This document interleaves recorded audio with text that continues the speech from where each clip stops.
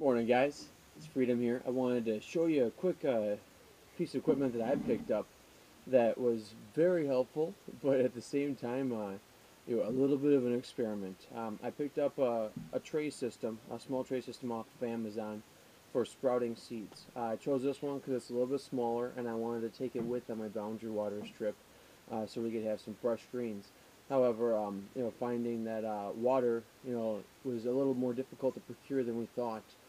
We weren't able to water as much as we wanted to, and they didn't fully sprout until we got back to the house here, and I gave them a lot of water for about 2 days. Well, now, seeing that period of when they fully sprout to when they start to brown out is very short, I've got quite a few sprouts here that I don't know if I would eat them. It's kind of like a brown salad.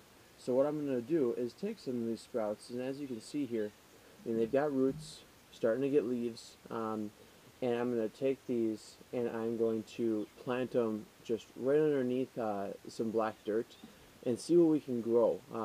See maybe in 2 weeks what we have coming up, and we might end up just getting a little more than we bargained for.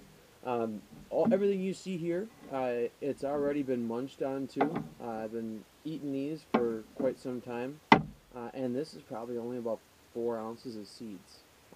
So you definitely get a lot of this for what you pay for.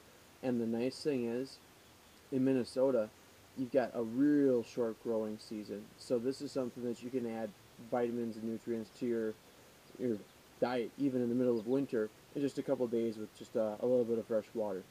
Well, hope you guys enjoy the rest of this video. Let's go put these things in the ground.